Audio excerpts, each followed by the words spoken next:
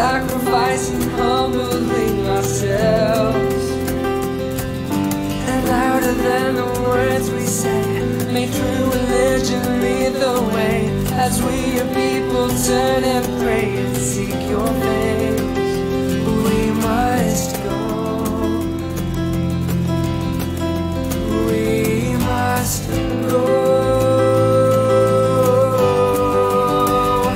to the jungles, to the mountains, to the valleys and the sea. Let's declare redemption's story and its soon returning King, till the end of all the earth and everywhere and in between. We must go. We must go.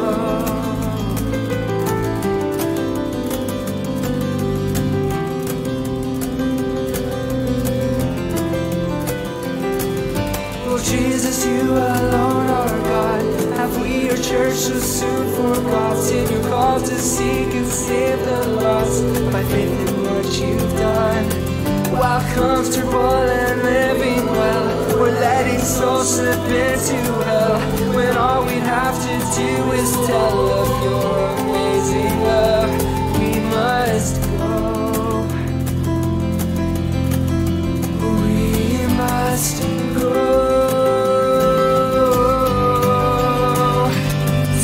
Jungles, to the mountains, to the valleys and the sea. Let's declare redemption's story and its soon returning King, to the ends of all the earth and everywhere and in between. We must go. Sing of your love, sing of your grace, sing of your mercy. You are the way. Sing of your forgiveness and your compassion, your pursuit of nations, your pursuit of nations. To the jungles, to the mountains, to the valleys and the sea.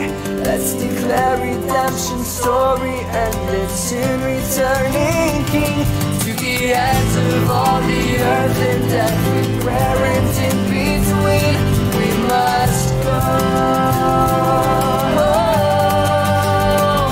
To the jungles, to the mountains, to the valleys and the sea. Let's declare redemption's story and its soon returning King, the ends of all the earth and everywhere and in between. We must go. We must go. We must go. We must go.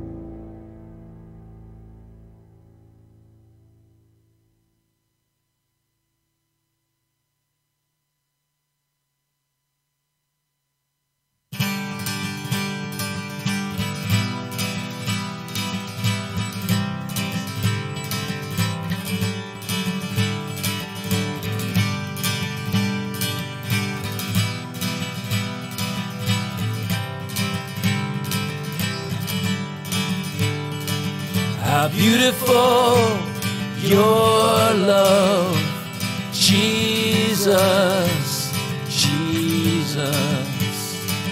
How beautiful your word, Jesus, to me. You are my days, you are my nights, you are the reason that I rise. How beautiful, Jesus.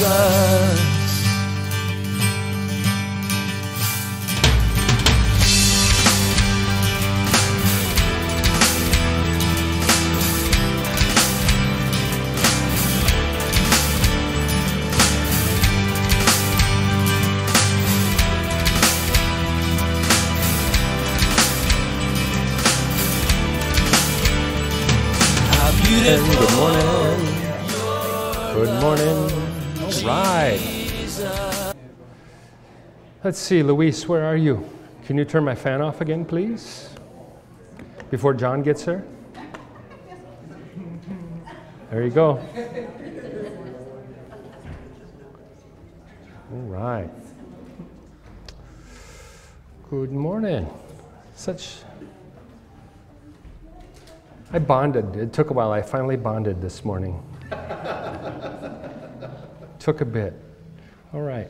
Well, find your way in your Bibles to the book of Deuteronomy, or as I like to affectionately call it, Do No Wrong to Me, chapter 19.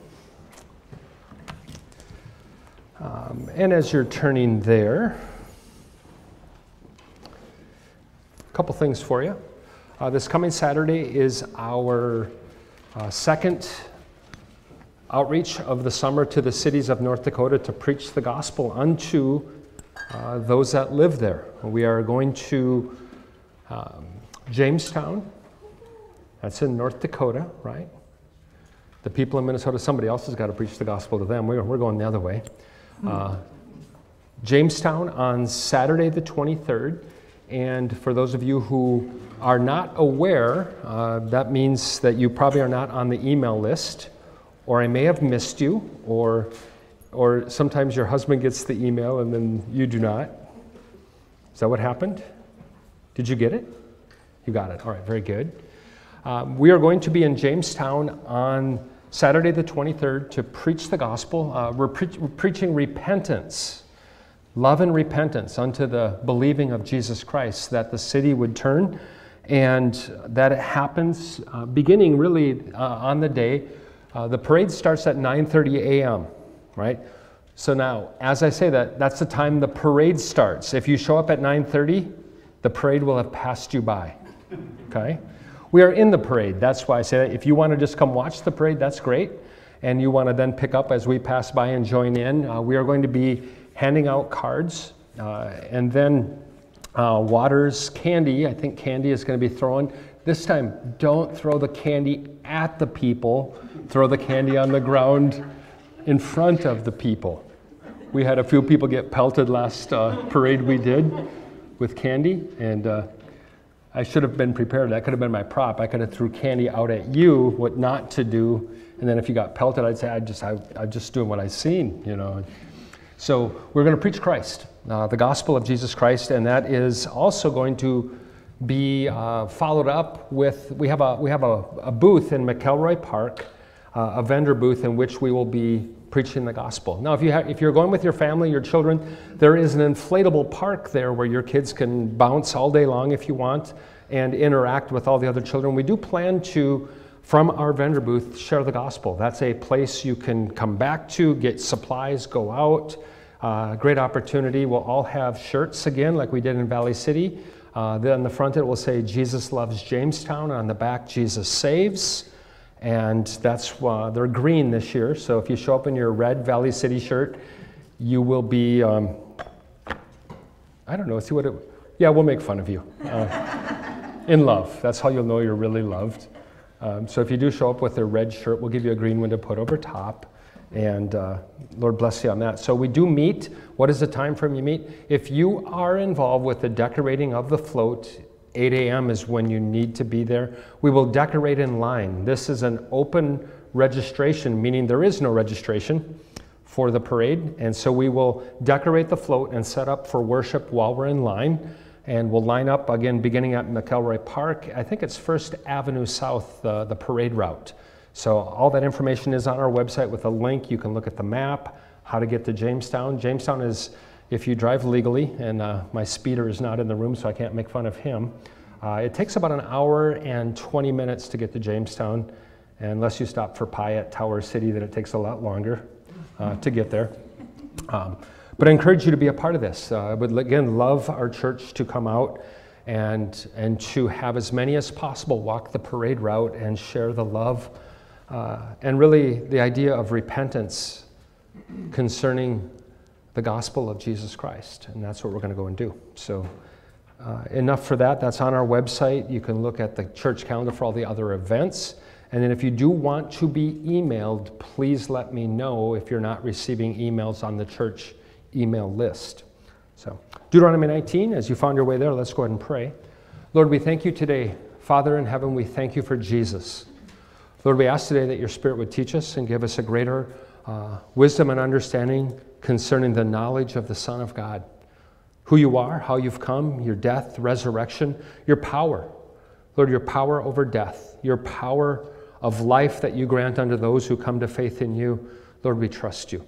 We ask today that your Spirit would teach and impart to us the life of Jesus Christ, continuing in you. And this we pray in Jesus' name. Amen. All right, so in your Bible, we get back to the study of Devarim, the words that God spoke unto Moses to say unto the children of Israel immediately before they go into the promised land. In Hebrew, it's Devarim. So that's where out of the Latin into the English, Deuteronomy, second law or second words. Yes, there's a lot of repetition, but we've covered this study already in Deuteronomy 35 concerning the cities of refuge that were to be set aside.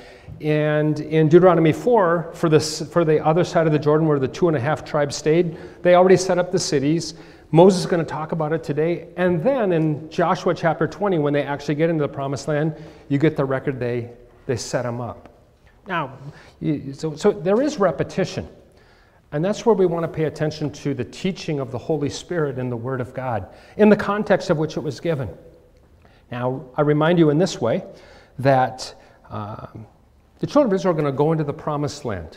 And they've been seemingly on delay, but time in the wilderness is not delay. It's very intentful and purposeful with God to perfect the saints, if you will, in this case Israel, concerning their hard hearts and their rebellion to simply listen to what God had said to them. Now, we come to this place today and looking out, we're not going to go back to wilderness living. We're not going to figure out how we too can, somehow get manna from heaven and water from a rock. No, all those things that happened unto them were written for our learning. And catch this phrase, upon whom the end of the age has come. That was the question that the disciples posed to Jesus. When's your coming? All right, what's the sign of your coming, and when's the end of the age? Well, as we understand this, the end of the age of what we're looking for is the end of the kingdom of man and the beginning of the kingdom of Jesus Christ. That's the next age, the kingdom age. We're waiting for Jesus to come and set up his kingdom. In his first coming, he accomplished through the cross the salvation for all of mankind, meaning that his blood sacrifice is sufficient as Savior of the world, that blood price to pay for all the judgment of God upon sin. What a sacrifice. But it applies only in those who come to faith in him, who believe and receive. We're in this study today looking out in the world, waiting for Jesus to come, and all the signs that he gave us of just how bad things would be before he came, right? How bad things would be spiritually. How it would be a repetition of the days of Noah when the Bible records and gives witness to the condition of mankind, that it was in men's hearts to do evil continually. And that's when God judged the world with a flood. We have the promise from God, again, that wonderful rainbow promise that's been hijacked. I might make a side note. But it's not hijacked for us. That rainbow in the cloud still gives a witness. And maybe that's where things went wrong, is when they removed it out of the cloud. You took it from that which was from heaven and brought it down to earth in the wisdom of man and said, we'll claim our own promises and make our own way. Now, as I impart to you, looking out at the world, and the way I want to bring this today, concerning the study in Deuteronomy 19, children of Israel were going into the promised land, in much the same way we have an anticipation right now for the coming kingdom of Jesus Christ.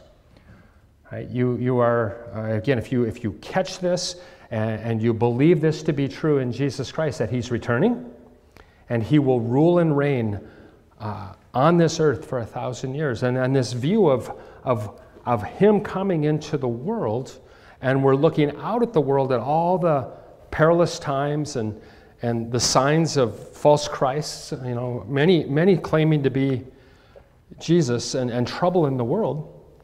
Well, what's the problem, right? Well, the problem is sin. That's what we come to. The problem is sin.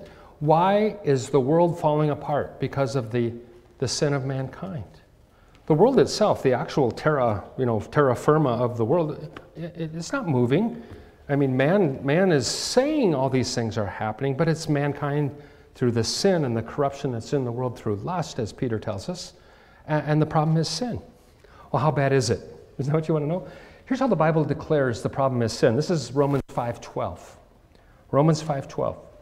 Go ahead and turn there. I'll give you some time. I'll get my first sanctioned pastor coffee break as you turn to Romans 5:12. Now, as we look upon the world waiting for Jesus Christ to return, I remind you, don't fall for a false teacher right now.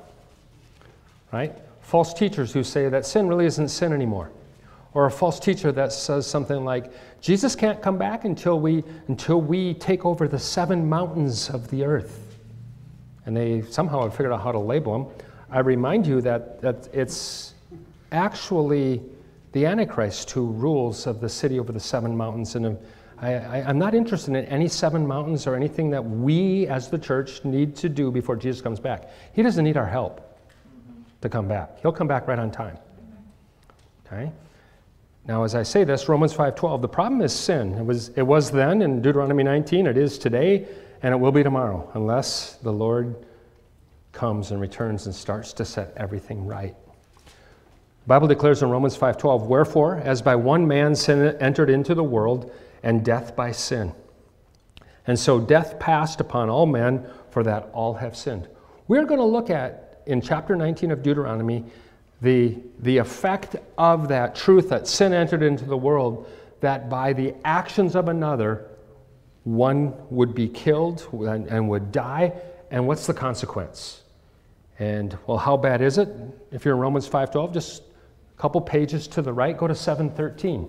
So from Romans 5:12 to Romans 7:13. So don't be surprised when people die. I'm still amazed at how the world will kill people that nobody seems to know about yet in the womb, thinking that it's no problem, and then they'll weep and mourn and be so surprised that somebody who was alive that they would actually die. And one commercial on TV says, you can't live forever, but you can try. I was like, well, I am going to live forever. And it's not through my effort. I mean, you see the things that the world has just gone mad. How bad is it? Well, Romans 7:13, Paul describes that he found out that this nature, that not only what had happened in the world, that all have sinned and all would die, he realized within there's some problems.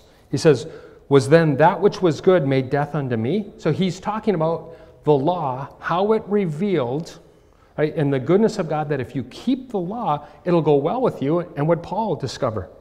He couldn't keep the law. Even though he wanted to do it, he couldn't keep the law of God. He says, but sin, that it might appear sin, working death in me by that which is good. People get all tangled up today, and so they want to blur those lines of good and evil, and this is good, this is bad. And maybe if we just, if we simply don't call anything anymore bad, everything will be good. Pretty basic philosophy that the world's operating under right now. And with fervor to say that nothing is sin anymore. In fact, let's not even use that word. But Paul describes that sin by the commandment might become exceedingly sinful. Well, in a study like this, Deuteronomy 19, let's take a look at verses 1 through 7. It says, when the Lord your God has cut off all the nations whose land the Lord your God is giving you, and you dispossess them, and dwell in their cities and in their houses, you shall separate 3 cities for yourself in the midst of your land, which the Lord your God is giving you to possess. You shall prepare roads for yourself, divide into 3 parts the territory of your land, which the Lord your God is giving you to inherit, that the manslayer may flee there. And this is the case of the manslayer who flees there, that he may live. Whoever kills his neighbor unintentionally, not having hated him in time past, as when a man goes to the woods with his neighbor to cut timber, and his hand swings a stroke with the axe to cut down the tree, and the head slips from the handle and strikes his neighbor so that he dies.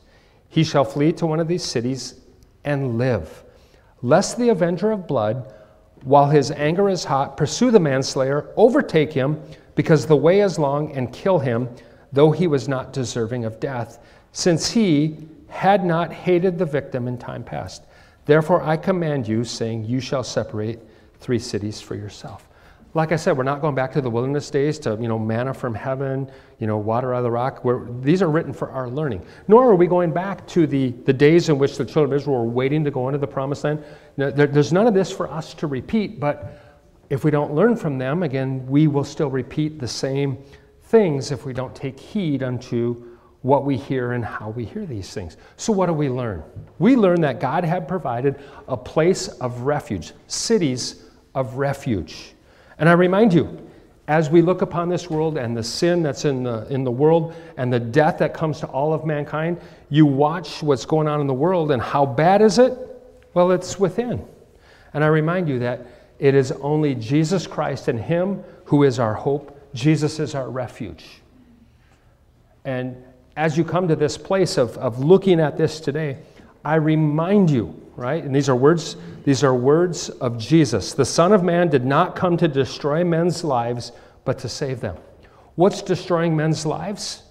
What's destroying women's lives? What's destroying the world? Sin. Right? Sin. That which, I don't know where anybody else will talk about this today. You realize when you remove sin, you also remove the necessity of the cross. And we've been warned. I mean, there have been voices who have said there is a coming world religion that will reject the necessity of the death of Jesus Christ on the cross. We come to this place, again, of reminding God sent not His Son into the world to condemn the world, but that the world through Him might be saved. He's the refuge. And I know of one of the Calvary Chapel guys who he renamed his entire, just renamed the entire church the Refuge. Right? And he gives personal witness and testimony from the pulpit at pastor's conference, how when he was a young man up hiking in the hills with his friends, and how he is hiking near the edge, and Satan came to him and was tempting him to jump off the side of the mountain. Had no thoughts of his own that at that point he should ever do such a thing, but he said the temptation was real and it was not from him, and Satan was tempting him to do that. And he comes to that place and recognizing the trouble that's in the world, and you look at the stats and the problems and the sin that's corrupting the world and how that passes from one person to another. And I'm here to remind you today that God has provided in Jesus Christ a refuge, and He's not far away from any one of us. Not far away. Let's learn from the truth in regards to what God gave the children of Israel concerning the cities over things that were going on in their day, and let's learn from this. Jesus our refuge. So verse 1 says, the Lord God hath cut off the nations. Don't think for an instant that that's a light matter. The word there, cut off, is used in the way the grammar is put forth. The way we would say that, we would say that the Lord God would destroy the nations that were in that place that He was going to give to Israel. Cut off, karat. It's the same word prophetically in describing, as Daniel prophesies in the 70th week of Daniel, in the 70 weeks prophecy, for those of you who are familiar, how that the Messiah would come and He would be karat. He would be executed. He would be cut off. He would be destroyed, but not for Himself. That same word shows up in the same grammar that we would understand. The Lord God is going to destroy the nations that are in that land of Canaan that He's promised to give unto His people Israel. The judgment of God upon the sin of the nations of Canaan. Listen to these words. To destroy those that are under a condemnation because of their sin. Now, you see why this lays before us almost a parallel as we are waiting for Jesus Christ to return, and the promise is the kingdom of God here on earth where the saints will inherit the kingdom. And in the meantime, you're watching in the world the nations increase their ungodliness, their unrighteousness. How about this one? The way Romans describes it, suppressing the truth. Suppressing in unrighteousness the truth that God could be known. And so you see this parallel at work. The judgment of God upon the sin of those nations to destroy them. Even now we understand the righteousness and the coming kingdom of Jesus Christ. the way the Bible describes this. There's a wrath to come. There is a wrath to come. So what do we do in this understanding that even after Jesus has come, died on the cross and resurrected, that in his gospel going forth into the world, that as that gospel is preached, there are many who refuse, right? Who refuse to believe, who refuse to repent, won't change their mind, even though the Son of God has come and accomplished the resurrection from the dead. Now, as I share that with you, the forerunner of Jesus by prophecy, John the Baptizer, his message was repentance. And then he saw those who, by their outward appearances, by their self-righteousness, declared openly, boldly, and even with words, we do not need to repent. Now again, you catch this as we go out with the gospel. What are you finding as you share the gospel? Well, as our Lord taught us, you scatter the word of God, you find 4 types of hearts to the word of God. Some are hard, some are thorny, some are shallow, some are good. Now, in putting this forth, this is Luke 3:7. Just again, hear John the Baptizer's words to the self-righteous, to those who had an outward show only, who were not going to make any changes in their heart. The way I describe it, especially when I've done outreach in Grand Forks many times, a polite hardness. Really nice people, but closed and hard to the gospel of Jesus Christ. Who hath warned you to flee from the wrath to come? That was his word of repentance. Our promise to those who have believed and received, 1 Thessalonians 1:10, and to wait for his Son from heaven, whom he raised from the dead, even Jesus, who has delivered us from the wrath to come. The wrath to come is not changed by whether you believe or don't believe, but it makes all the difference in the world what it is for you to be saved from wrath or to be delivered over unto it. Now we come to this place that I find to be important, and I want you to see this one. Find your way to Revelation 11:18. Now, Revelation 11, as you log that in your mind, you're coming through that, the 2 witnesses, the rebuilding of the temple. Supernatural time in the future when that temple will be rebuilt in Jerusalem. The 2 witnesses there, again, standing over that and with supernatural powers to protect, again, and they're witnessing the truth of who God is and who the Son of God is. And at the end of that chapter, there's a word of witness to the nations because the Antichrist does take power over them to slay their bodies, but in 3.5 days, they have a supernatural rising again in which the whole world sees, and they ascend right into heaven, those 2 witnesses. I don't know what, the whole world's going to see that. Maybe everybody will be watching from their handheld device, or the goggles that people will be wearing in the future, which isn't a future, is it? See, Revelation 11:18, read this with me, you see it. And the nations were angry, and thy wrath is come. In the revelation of Jesus Christ is the record of the Scripture, the witness of what I've been talking about all morning to you. There is a wrath to come, there's a kingdom of Jesus Christ to come, and when Jesus Christ comes to set up his kingdom, it's synonymous with the wrath of God has come. And look at this phrase, the time of the dead, that they should be judged, and thou should give reward unto thy servants the prophets, and to the saints, and them that fear thy name, small and great. And look at this last phrase, and should destroy them which destroy the earth. Now we've been lied to that mankind is destroying the earth right now by all these false signs, or things falsely called science. They're only being used to gather the world together behind a cause that will ultimately usher in the false Christ. But yet the Bible says in the revelation of Jesus Christ that Jesus ultimately will destroy them which are destroying the earth. Again, what destroys the earth? The corruption of the sinfulness of mankind. Now, here we are looking at this in Deuteronomy 19, in that a land that God had promised unto Israel, and he's sending them into the land, and he gives some specific instruction unto them. So we see that God is going to destroy the earth, but he's going to prepare the earth to be inherited by the saints who believe in God. What a wonderful thing we look forward to. I grew up in a church who denied the millennial reign of Christ. So glad I got out of that. They didn't believe the Bible. I didn't know they didn't believe the Bible till well, which parts don't you believe? Well, we'll tell you the parts which came from God and which parts didn't. Like, how can you endure in a place where somebody else can tell you what God said and what he didn't say.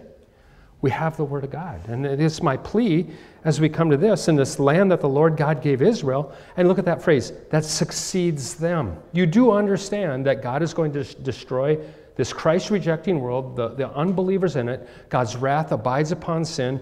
Because of the sin, the condemnation remains, the wrath remains upon those who reject Jesus Christ. And he's going to give the kingdom to the saints. We're going to succeed them. The word there for succeed is a Hebrew primitive root word, yarash. To occupy by driving out previous tenants, possessing in their place, by implication, to seize, to rob, to inherit, to expel, to impoverish, to ruin, cast out, consume, destroy, disinherit, dispossess. And if you've read in Revelation, who does all that? Jesus does. Jesus, our Lord, comes and dispossesses the nations. What happens on that microcosm for Israel entering into the promised land is where we sit today, right in the days before the coming of the Son of Man, in which we will inherit a kingdom. And it's a kingdom made without hands. It's the end of the kingdom of man. That the kingdom of man will be ground to powder. And we come to this place looking at this refuge that God had given in the cities, and in this truth of the revelation and the coming of Jesus Christ, that he will destroy the nations that have rejected him, and he will give his kingdom to the saints. A 1,000-year kingdom here, but it's eternal in the new heavens and the new earth. And in that reality, the promise, again, given unto Israel that they would inherit that land, unto us we would inherit a kingdom. For Gentiles too, right? Those who come to faith in Jesus Christ. So what do we have to learn? Much, and in every way. We talk a lot about the little that we know of what's coming. But the little that we know is the promise and the hope that in Jesus Christ. And my plea to you today is make him your refuge, your trust, your hope. Again, there's a couple of words that are in Hebrew that get into English, and there's a couple of things that this fulfills in being a refuge. In this instruction here, again, sin being the problem and the death that comes forth, what maybe there isn't a better sin to examine in the context of understanding sin and death than murder or killing another one. Because it's sudden, it ends, it's right there. And so we learn a lot from this. They were told to separate 3 cities in verse 2, and then to prepare, thou shalt prepare thee a way, divide them equally, that every slayer may flee there. I remind you, righteousness exalts a nation. That's a truth, right? God is going to destroy those nations that lived in unrighteousness before him. Concerning the guilt of bloodshed, which is what we're talking about in chapter 19, God has previously addressed Moses to tell the children of Israel, again, chapter 12, same phrase, God is going to destroy those nations, you're going to succeed them, you're going to yarash them, and that's going to be yours, and he is removing them for 2 reasons, idolatry and guilt of bloodshed. Now, I don't know what your perspective of what's going on in the world is, but I'll tell you mine, because I got the microphone, right? Those are the issues. That mankind right now is worshiping anything but the living God, but then there's this people who believe in Jesus Christ, the Son of God, who came 2,000 years ago, died on the cross, rose again, a people who are a minority, a people who believe in the Son of God, and separated from the world with instruction to follow God no matter what the world will do, and the whole world is going to run after a false Christ when he comes to say he's really someone that he's not. Concerning that guilt of bloodshed, so you got the idolatry, and I see idolatry and the guilt of bloodshed. I mean, if you could figuratively see the bloodshed of the sin of killing innocent blood upon the hands of mankind, we would be appalled from God's perspective. We would be saying, Lord, come now. Lord, why hasn't your wrath come already? It's only through Jesus Christ that, having made him our refuge, that we are cleansed from sin. And this becomes an important part of today's study. Concerning that guilt of bloodshed, the murder of the innocents, I don't even like to talk about the numbers that we've accomplished in this country under law, let alone all the ones, Again, the plea bargaining. Do you ever give a plea bargain to one who had murdered? And yet these things happen all the time. Now, as I plea with you to understand that which is coming and what we have today and why we need to, for ourselves, understand these things. He gives commandment under the law for Israel to keep them from sin that destroys. The nations were dispossessed, right, cast out, destroyed, ruined because of their worship of idols and the guilt of bloodshed.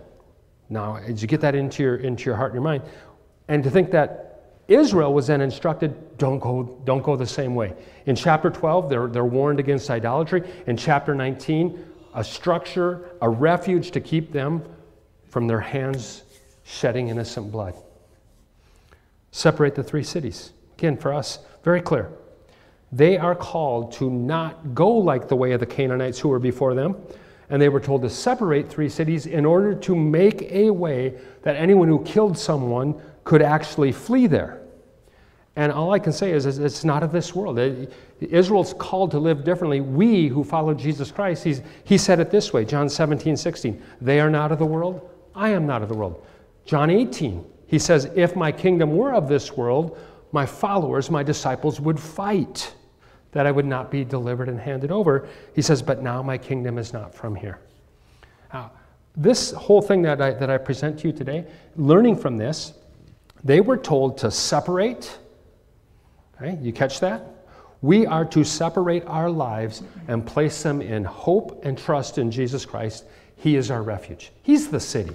The church isn't the city. I mean, even in this world, people are using the term sanctuary cities. You know what I'm discovering? That sanctuary that the world is offering is an increase of unrighteousness. So they're actually suppressing the truth and saying, come live here, do whatever you want to do. We won't hand you over for sinning. And yet in Jesus, he says, my kingdom's not ever. We're not going to win the fight against this world in the flesh. And we need to understand that this warfare, which is very real, these things that have exalted themselves above the knowledge of God. And that's the power to cast down these strongholds. As you preach Christ, what are we really trying to work for people? We're trying to work repentance, that they would see, that they would hear, that they would know the Son of God. Well, they were told to prepare the way that the slayer may get there. Truly, Jesus is the way. I'm not doing any, scriptural gymnastics for you today. We know this. Jesus is the way. Concerning those that have believed upon Jesus and trusted in his salvation, all right? And in the early days, they were known as those that followed the way. That was it. Jesus is the way. So the one that was sent before was sent to prepare the way. Jesus is the way. Now we come after saying, Jesus is the way, and let me show you how to follow him. It's that basic. And if we have found the way and we know the way to the refuge, when we encounter others in this life who are living in this world as the world is really waiting for wrath to come, they just don't know it. They've believed the lie that through some sort of transformation of mankind, they can actually rise above the judgment of God. Well, they don't even pretend that there is a judgment of God anymore. Now we follow after and declare through the gospel of Jesus Christ how the slayer can find the way, how the sinner can be saved. This is basic and yet powerful, and then we're told what is our preparation. Ephesians 6, part of our armor for warfare like this. Feet shod with keen, not keen sandals. Feet shod with the preparation of the gospel of peace. Now, we understand that these teachings that come this way, Romans 10:15 describes, how shall they preach except they be sent? As it is written, how beautiful are the feet of them that preach the gospel of peace. That's our preparation. We know the way. We prepare the gospel to go out and declare unto others who are slayers, who are going to die if they don't get to the refuge. Basic. But maybe you've never considered and compared, contrasted spiritual with spiritual to understand just how much Jesus is the only protection from the judgment that's to come. There is no other way. In verses 4, the instruction was to flee for refuge, that the slayer may flee, that he may live. Now it says in 4 there, again, ignorantly, when I read it out of the New King James, it said, unintentionally. The idea here of the slayer, and then the example is given of two men out chopping wood in the forest, axe head falls off, kills the other guy. What a freak accident, we would say, right? But every shedding of blood, every accountability for every action concerning the death of mankind. Now you understand that, and that if there wasn't a refuge for that man to flee to, the avenger of blood would pursue the slayer and would kill him in revenge for the bloodshed, and then a man who was not worthy to die because he didn't have hatred. Remember how Jesus taught this? He said, you have heard it said of old that thou shalt not murder. And then he goes to the issue of hatred. So now someone who killed without hatred, and this, what we now understand, did it ignorantly. Where can the slayer go that he may live for sins of ignorance? Now, what are those sins of ignorance? Well, the Apostle Paul writes to Timothy, who is instructed to raise up elders and teach and give the doctrine of Christ. You've seen my life. You've heard what I've taught. And he gives specific instruction to Timothy in talking about his former life when he pursued others and killed them. He was a murderer. Paul did it. He thought he was doing a service for God. And how can a man like that, how can he be saved? Well, he fled for the refuge, for his soul. He fled to Jesus Christ, met him on the road. Who are you, Lord? And Paul himself found the refuge from the sins that he had done ignorantly. I think this is the way we are to understand it. I want you to see it, 1 Timothy 1, 12 through 14. So not just hear me talk about it, but with your own eyes to see. And you know why we need this? For the sins we committed before we came to Christ, and for the sins we committed after we came to Christ. Now, Paul describes those things that he did before he came to Christ, and he tells Timothy his viewpoint. He says, and I thank Christ Jesus our Lord, 1 Timothy 1:12. I thank Jesus Christ our Lord, who hath enabled me, for he counted me faithful, putting me into the ministry, who was before a blasphemer, a persecutor, and injurious, but I obtained mercy because I did it ignorantly in unbelief. How many times do you listen to someone who describes their broken life before they ever realized they were guilty of sin themselves and things they had done happened unto them, and then you meet them, and through the gospel of Jesus Christ, what are you simply doing? You're preparing the way for them to come to Jesus, our hope and our trust. The way. Through the gospel of Jesus Christ, you provide a refuge. Not that you're the refuge yourself, hardly, but you found the refuge and you know the way to the refuge, and we're now out preaching the gospel saying, come to Jesus. What about these things I've done? You know how many things I've heard from people, they start talking with me, and they need to confess the things that they have done in their lives, and they tell me all these things, and then I reassure them, that's forgivable. Sins of ignorance. Paul said, I did it ignorantly in unbelief. But don't miss verse 14. He says, and the grace of our Lord Jesus, the grace of our Lord was exceeding abundant with faith and love which is in Jesus Christ. So this sin that is in the world, this flesh of all mankind, even those who set about to do good, as we preach the gospel, what are we saying? We know the way for you to be saved. Flee to Jesus, your refuge. Again, you might think that it would be far better for you just to talk about the love of God with butterflies and rainbows and puppy dogs and kittens and bunnies in heaven forever, and that's really not true.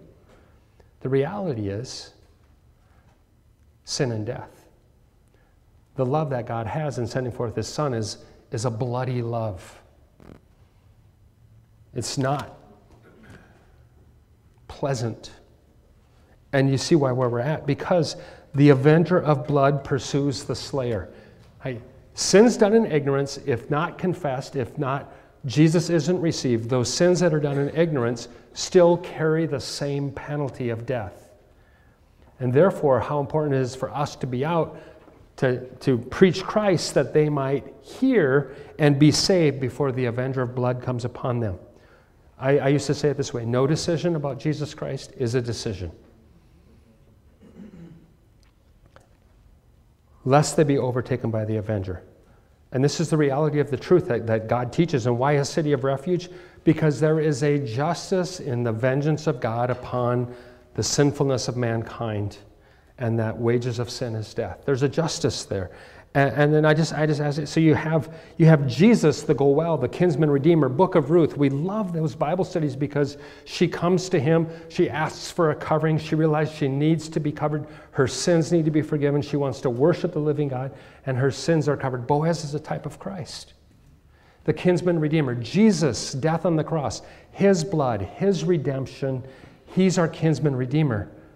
But in his second coming, he's also the same Goel, the same person, is also known as the avenger of blood. The one who would redeem and buy back the land, and in that case, Ruth as a wife. Again, that's a great picture of Christ for the Gentile bride, if you will, the church. But then there's this other side, that the wrath of God abides upon the sinfulness of mankind, and that Jesus, when he returns, is also going to fulfill the vengeance of God upon the sinfulness of mankind. One and the same. How would you like to meet him?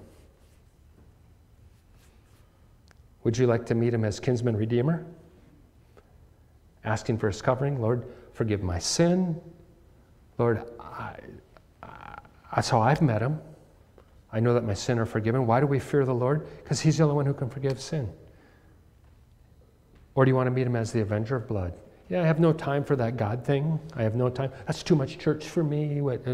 I've tried that before. Whatever excuses people use. And when one stands before him, this will never pass as an excuse when you're before him. I never knew. The witness has gone forth into this world. Now, in 8 through 13, it's an interesting addition to what they've already done. Already have 3 on the other side. They're told to make 3 on this side. And he says, when the Lord God enlarged thy coast, as he has sworn unto thy fathers, and give you the land which he promised to give unto your fathers, and you keep the commandments to do them, which I command thee this day, to love the Lord thy God, walk in his ways, thou shalt add 3 more cities. See, God intends to make that fruitful and have that abound. He desires for that to increase and for that to grow for the children of Israel. These things are to go forth, and then he reminds them that as they grow and they increase and they multiply, that they need to add more cities of refuge. And look at verse 10, that the innocent blood be not shed in the land. Hey, I know many people today talk about culture wars, Bible culture, biblical worldview. I simply say unto you, Jesus Christ and his cross and his blood and all the truth in Scripture. What's really being rejected is the Son of God. You can say biblical worldview, and what I listen to the same things and look at the same stats and things, and they're troubling. But if you come to this, the shedding of innocent blood in the land, which the Lord gives thee for inheritance. Right? So the law of the land today is fighting over shedding innocent blood legally. Right? You pay attention to what the House passed this week. Right? They want to continue this. They want to kill our babies. They want to kill our future.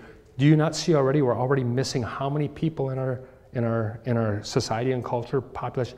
Where is everybody? Well, we killed them. The shedding of innocent blood. Same issues. As this multiplies, and you say, even the way that the gospel has gone forth into this country, and it still has overtaken this land. The taking heed unto the word in which the children of Israel, to love the Lord, walk in his ways, as you increase, add more refuge. Verse 11, but if any man hate his neighbor, lies in wait for him, rises up against him, smites him mortally that he may die. If he flees to one of these cities, the elders of that city shall send and fetch him and deliver him into the hand of the avenger of blood. It was never to be a place of sanctuary for one who had sinned willfully. Thine eyes shall not pity him. Thou shalt put away the guilt of innocent blood from Israel, that it may go well with thee. Now, what do we learn today? I simply say this, universally speaking. Because what are people telling you now? It doesn't matter anymore. Nothing matters anymore. Do what you want to do, however you want to do it. God loves you. Go to heaven. Big party in heaven. Whatever lie. And you think of the lie of universalism that really says you'll have an opportunity at the end. God will accept everybody. It made no difference what you did. And that completely disagrees with Scripture. Universally speaking, lies that all men are saved. Now here's the truth. It is God's desire and His will that all men would come to repentance and be saved, yet there are those who are delivered to death for all of eternity, contrary to the will of God, contrary to His desires. And don't think for an instant, those that tell you that God chose people to be that way, that it was His will. God's will is that all would be saved. So we preach Christ. A great word for us as believers as we increase and grow to keep the commandments of loving the Lord and walking in His ways and holding to the truth and commandments of Jesus Christ, not changing the doctrine of Christ, nor the doctrine of salvation, the need, the necessity for a city of refuge. And I remind you, it is about the blood. It's about the guilt of bloodshed. Right? Book of Hebrews says, Abel's blood cries out, but the blood of Jesus speaks better things than that of Abel. It is about the blood. The blood of Jesus speaks these things, that our inheritance is in Jesus Christ because we're bought by His blood, cleansed by His blood, saved by His blood. In other words, He died that we might live. How horrible would it be to forget the death of our Lord Jesus? How horrible would it be to count His sacrifice for sin a common thing and trample the blood of the Son of God underfoot? Sound like the book of Hebrews to you? There's a warning in 14. Thou shalt not remove thy neighbor's landmark, which was set at old time in thy inheritance, which thou shalt inherit the land which the Lord gives thee to possess it. And it reveals the pride of the current generation, exalting themselves above the knowledge of God, to remove the things that were set in place by others. The landmark, the border, literally a twisted cord. The idea of this was put together so you cannot get this apart. To remove the ancient landmarks, the changing of laws, the redefinition, the rethinking. I'm here to let you know we're right in the days before the coming of the Son of Man to set up His kingdom. There are those today trying to unwind every cord. Through every way they can possibly do it, through the law system, through whatever philosophy of man, whatever lie, whatever deception, to unwind the cord, remove the ancient landmarks. I illustrate for you, is a man and is a woman. The way God made them in the beginning, made them male and female. That's how He created them. Hey, the young'uns who aren't in the Word of God will fall for all the conforming power of the world, and so will the old ones. It's the Word of God. It's the testimony of Jesus Christ. That cord is not to be unraveled. It's a twisted cord that God had gave so you would know these things.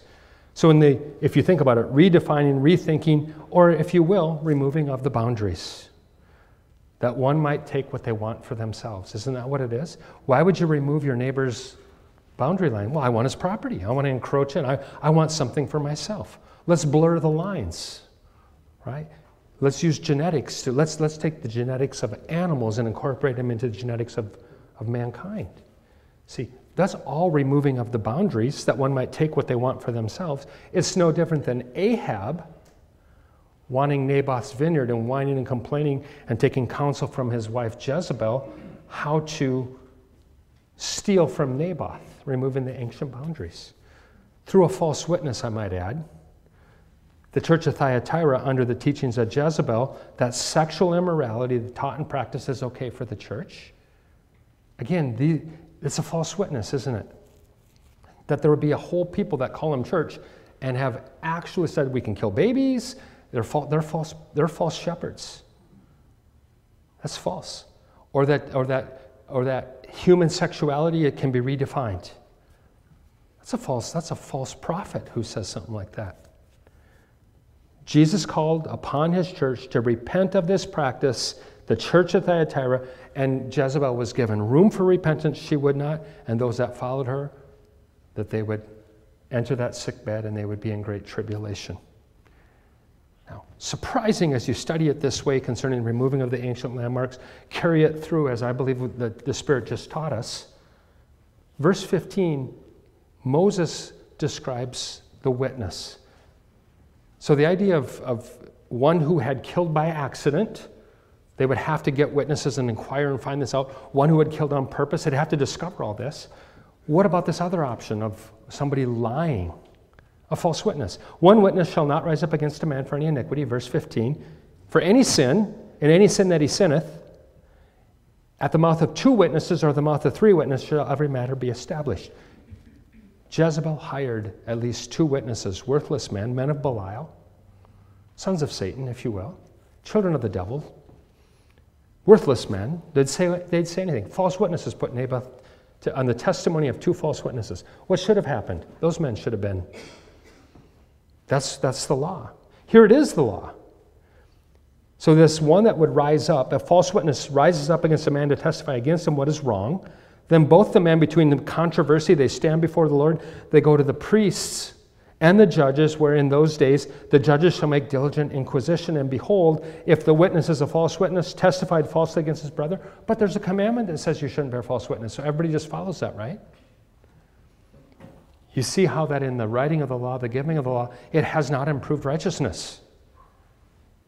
And in those days they were told this, you shall do unto him as he had thought to do unto his brother. Those 2 worthless men that Jezebel hired to steal, to move the boundaries, should have been killed.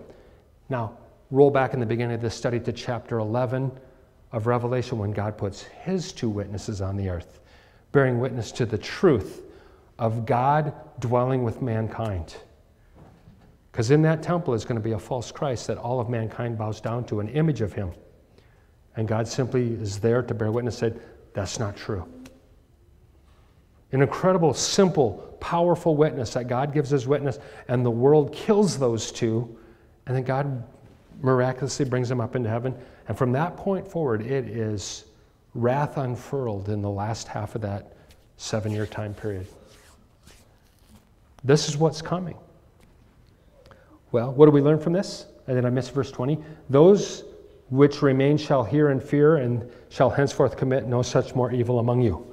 Isn't that the truth of an open rebuke, or someone sinning and you rebuke them and sin is addressed? If sin is addressed in a body of believers, everybody there, it's healthy, they fear the Lord. Like, I got to get my own life. I got to turn away from sin. When we talk about this and we talk about all these things in our lives to be brought to righteousness, it's healthy. What do we learn? The false witness is guilty of the thing accused the other of doing. That's an important understanding. Well, thou shalt not bear false witness against thy neighbor. Well, who's my neighbor? Isn't that where this whole thing goes? And then we have all the New Testament describes this. My plea unto us with the understanding and teaching commandments of our Lord is we must preach Christ Jesus. There are so many false witnesses in the world. Where's the true witness? We sang today, Jesus is faithful and true. That's a quote of his witness to this world from the book of Revelation. He is faithful and true. We are bearing witness to the Son of God by how we go out and preach Christ. He's the only way. My plea with us to understand the teachings, commandments, this simple truth. We are witnesses of him. We are witnesses unto him. So I remind you, there are many false witnesses in the world. False Christ, false prophets, false shepherds, false teachers, false brethren, liars that tell you there are many ways to be saved, false angels, even this. I believe that Satan is the biggest fat liar and false witness that accuses the brethren day and night before the throne. Isn't that who he is? He will be judged. God sends one angel down when it's time to bind him up and put him in the pit for 1,000 years. One angel lays hold of him, puts him in chains. It's not like God's worried about how he's going to capture Satan. Jesus defeated him at the cross. He's already defeated. There are so many false witnesses in the world right now. False systems. Satan is the biggest one of them, and he's going to be able to put his false Christ, his false Messiah, the beast, together with the false prophet, making things look like miraculous signs from heaven. And do you think Deuteronomy 19 has anything to say to us about the refuge we need and have in Christ? Verse 21 says that I shall not pity, but life for life, eye for eye, tooth for tooth, hand for hand, foot for foot. Righteousness. And what does Jesus teach? He teaches us the exceeding righteousness. And there's only one thing I know that exceeds that righteousness, because we're always trying to figure out what's the intention of man, was it in ignorance, what happened, we need witnesses, and Jesus knows every single thing. Can you imagine that? Him walking the earth in his first coming, he knows all the sinfulness of mankind, of everyone that he's meeting. And what does he say? When when asked by the two sons of thunder that he asked to follow him, and they said, well, these Samaritans, they're not receiving us. We're going up to Jerusalem, not receiving us. Should we call down fire from heaven? He says, you don't know what spirit you are. The Son of Man did not come to destroy those lives, but to save them. We just studied Acts 18 on Wednesday, how years later the Holy Spirit goes forth and saves Samaria. Do you understand? This isn't about going now from this point forward, righteousness and justice upon all the sinners of the world. We are still under preaching the gospel of Jesus Christ, that the sinner may be saved. And as men increase their ungodliness, what should we do? Should we complain about their ungodliness? Should we be surprised? Should we say something like, oh, you're going to get yours? Or do we actually believe that we're witnesses of the death and resurrection through the gospel of Jesus Christ, that all of mankind could be saved? We preach Christ. We've studied the teachings, right? We just did Matthew 5, 6, and 7, and now we come to the person. Right? If you're on the way fleeing to the city of Refuge, do you really want to inspect the plans of the city to see who planned the layout and make sure it's a good place to live? You just got to get there. I mean, do you know how many people deceivingly, I just don't know enough about Jesus? All these things they make up. You got to get there. You need Jesus. And what's our job? Well, if the way, you know what the big fat liar, Satan, the accuser of the brethren, the false witness, you know what he does? When people are trying to flee to Jesus, you know what he does? Trips them up. He stumbles them. Right? He puts cares of this life in front of them. They get worried about this. And that's what he does. So my plea with you, how should we live? What's our application to get people to come to the person? Well, we live as the children of this promise of life. Live bought by the blood of Jesus. Live redeemed. Right? Do we pretend we don't have a past? Do we hide our current battle with temptation? No, we live openly, honestly, transparently. And I say we have three things that the Bible repeats under the new covenant over and over and over again. And if you put these three things into this promise of life, it will give you the endurance and stability that you need as the world around you is corrupting and it's rotting and it's stinking and you smell the flesh and the judgment and it stinks like the dead cow that's been out in the sun all week in the summer. I have a visual of that growing up on the farm. When one of our livestock died that was too big for us to bury, my dad would call the rendering truck, is what we called it. I didn't know what that meant growing up. I just knew that was the truck that would show up, right? And take this bloated animal, be it a cow or a sow, that happened on the farm, and if it was a delay in them getting there because they had to pick up other dead, rotting flesh around the county, and they got to us after 3 or 4 days in the summer, and if it had been too long, that animal would split open and stink horribly, and you'd see all the maggots already at work in the corruption. And the smell, right? The only thing I can compare it to is a rotten potato. If you've ever smelled a rotten potato. Now, why do I do such things like that unto you, to bring that up in that way? Why did you do that to us? I want you to be thoroughly convinced that the flesh does not please God. It's rotten and stinking, and it might dress up nice on the outside and put it on TV for a time with fake beauty treatments, and you're like, ooh, bodies, and it's rotten, stinking flesh that's not going to survive this world. The only thing that survives out of this world is that which Jesus has saved. And he doesn't save your flesh. He saves your soul. See, we're witnesses of something, aren't we? So what are those three things to give us that endurance, stability, while the rest of the world is rotten and stinking all around us? Well, the way Paul said this to the church over and over: faith, hope, and love. Faith, hope, and love. Now, my flesh is rotten through and through, but my soul is saved. The sins in the flesh, this body of sin and death I carry around until the Lord comes and gets me, whether it be through death or through rapture, this body of sin is put off. I get a new body, one that can survive into the kingdom and then future of the eternity of God in the next stage. Now, if you just came into this in the middle of this whole thing without understanding of any of the stuff I talked about, you'd say, those people are out of their mind in there. When Paul was being accused of out of his mind, he says, oh, quite the contrary. I'm in my right mind. for the first time these things that I did not know before that now I know. So you have a choice. You can go out and preach whatever you want to preach. You're a witness of something. If you want to go preach Christian liberty, good luck in getting anybody to heaven and like stumbling yourself over the rocks in the pathway of the city of refuge. You want to proclaim your liberties to a Christ-rejecting world, they're not going to respect you. But if you will tell them the truth. We had lesbians that come to church for a while, and they came to me, and Tanya, we were talking with them and said, tell us the truth. Told them the truth. Said, you need to repent. Just like I had to repent. See, if we believe Jesus came and died for the sin of the world and that he cleanses us from the sin of the world, then we have to repent of all those things that we were doing before and say, I follow Jesus, putting off all the things of the flesh. Now I remind you in this faith, hope, and love that you're not alone. And the way I'd say it to you is this, and I'll leave with this today. The moment you believe and receive Jesus Christ, right?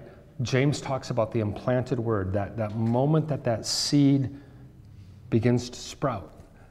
When you believe and receive Jesus, you are born of him. That begins right there. Christ is formed in you. That's the beautiful mystery. Christ in you, the hope of glory. Hear that word hope? Hope equals refuge. Right? Hope equals refuge. Our hope is in Jesus Christ. The moment that he's formed in you, that he's your hope. He doesn't stop there. He continues now to conform you through the Holy Spirit. Even now, before you put off this body of flesh, he's conforming you into the likeness of Jesus Christ. So it goes kind of like this. Christ is formed in you, and now he's conforming you. And there's one final transformation that will take place. Oh, if you don't think the world doesn't know that they need a transformation, how many people right now are transitioning from one form to another in the flesh, thinking that if they somehow they can get rid of this conflict, don't call it sin. I know those that think they're a man trapped in a woman's body and vice versa. The world is all confused, and they are trying to transform themselves, reinvent themselves. They're trying to make everything legal through technology and all this stuff. They're saying we will transform ourselves. There's only that's a lie. That's part of that false witness of Satan to lie to somebody that way.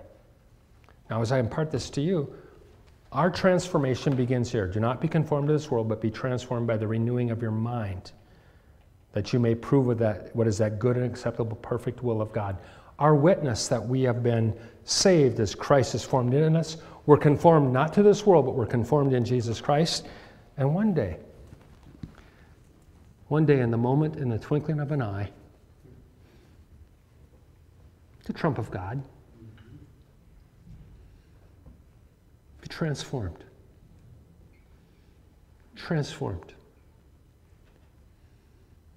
Now, how do you want to meet him? You want to meet him as the avenger for your sins and ignorance, or do you want to receive Jesus and look forward to transformation? Transformed from this lowly body of flesh and sin and death. Who hasn't been angry to kill somebody in this world? Right? You see why this whole refuge? I have found the way to the city of refuge. I have found the way to Jesus, our refuge. I'm looking for that transformation. 1 Corinthians 15 describes a new body, a spiritual body. What are those bodies going to be like? They'll be like Jesus. Transformed. I have nothing to transition unto in this world. I'm already saved from sin and death. I've already agreed with God that my flesh must die and that the Spirit of life must live in me. I've been baptized openly, publicly in agreement of the testimony of Jesus, died with Christ to sin, alive to God, continuing in him, and now I'm an ambassador, showing others the way to the city of refuge, which God provides. You ready to preach Christ this Saturday to Jamestown? Repentance. You preach Christ, convince people, stop living as if the Son of God hasn't come, because he has come. See, how can we witness a lie that says, well, it doesn't matter how you live. No, it matters in every way that if you've received Jesus, you follow Jesus. If the Son of God has bought you, then you belong to him. He's our inheritance. Let's pray. Heavenly Father, we thank you that you, Jesus, are our city of refuge. We sit before you, Lord, and ask for your Holy Spirit to come upon us in the same way that you came upon the early church, with the promise that you shall receive power. After that, the Holy Ghost has come upon you. Lord, we want to be those people that the Holy Spirit would come upon us in that same way to be witnesses unto you, Lord Jesus. Witnesses unto you in our Jerusalem, our Judea, Samaria, and to the uttermost parts of the world, including Valley City, Jamestown, Fargo, Wahpeton, and other places in the world. In Jesus' name, amen.